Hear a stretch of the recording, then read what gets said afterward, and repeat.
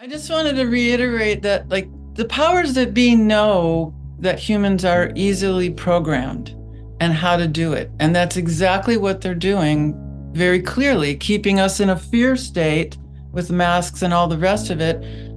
Because the way our nervous system evolved is when it gets activated, we can't feel, we can't think.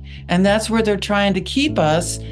And that's why we need to override that programming within ourselves. So that was my goal in this book, is to make it simple enough so that each of us can learn to go back within and connect our heart and feel again, so that we can restore presence and think properly. And that alone is adding to the field the ability of others to come back too. Yeah. Let me tack on to that. I've been able to speak in depth to several people who were, unwillingly and unknowingly, in some cases, a part of the MK Ultra mind control program. And so I've gotten a chillingly detailed understanding of how that works. It was developed originally by the Nazis.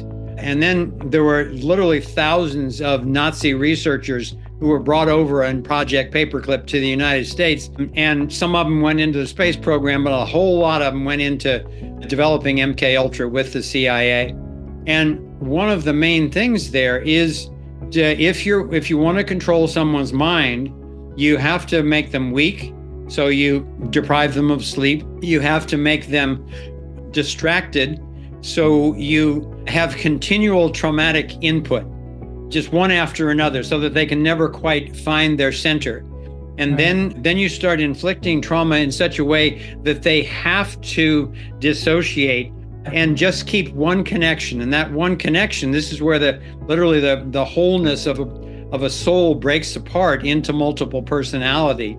And that's what they discovered, is if they can break people into these multiple personalities and keep them afraid enough, then they could trigger a different personality, and a person's focus would be so narrow that they wouldn't even know that they were those other personalities, much less their original self.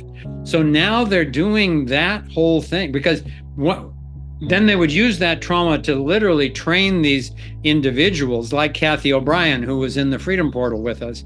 They would train them as sex slaves, as couriers, and assassins, because they could go out and do those things and then go back to a different personality. They would not even remember that they did them. So now, as Kathy confirmed, they're trying to do that to all of society, where they remain the controllers, but they make everyone else afraid, sick, overwhelmed, and then so distracted that they are focusing just on one thing at a time and can't see this larger picture.